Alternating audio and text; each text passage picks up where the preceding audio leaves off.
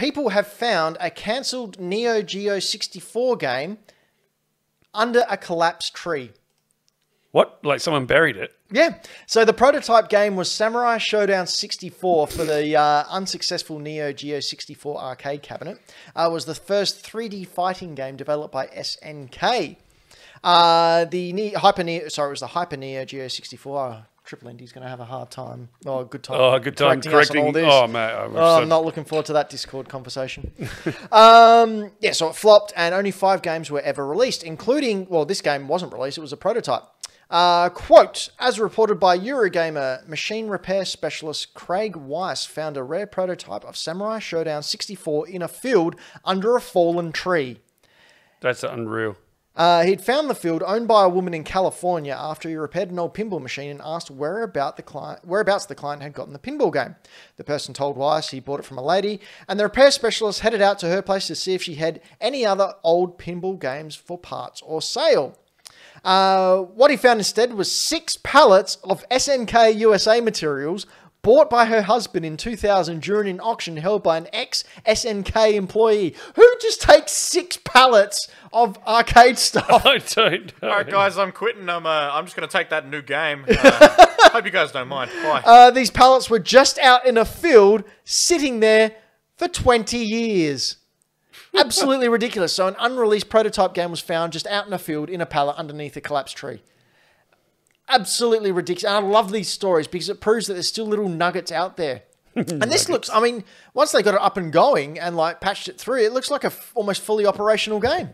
I wonder how much work they had to do to it. I'm going to look into it a little bit more, but that's crazy. Just the fact that it survived out in the weather as well. Like, so was it not in anything? No, it was in a pallet. And a tree had fallen on the pallet. Well, 6 pallets. So a tree covering a pallet providing shelter from any sort of rain, storm, weather. Where in America was this? Yeah, that's right. Yeah. Like this, like Nevada? So much weather shit has been happening in America the last 20 years. God damn, that's impressive. That is unreal. You know what else is really impressive? What? They found a cancelled but a different set of people found a cancelled Castlevania game. According to Unseen 64, Castlevania Resurrection would have followed Castlevania Legends protagonist Sonia Belmont and a new character named Victor Belmont as they travelled into the past to deal with a Dracula before the events of the first game. While the game did make an appearance during a private showing at E3 1999, in the September 1999 issue of the United Kingdom's Dreamcast magazine, Konami quietly cancelled it in March 2000. That's right, it's a Dreamcast game. They found the disc with all the code on there. He gets into a debug menu and can just access this Castlevania game. That's unreal. I thought we had a Victor. Oh, no, we had Richter. Richter, yeah. Richter Bell. So if you would like to play this cancelled Castlevania game, it's currently up on eBay. And it can be yours for the low, low price of $20,000 US. Oh, yeah, I'll get it.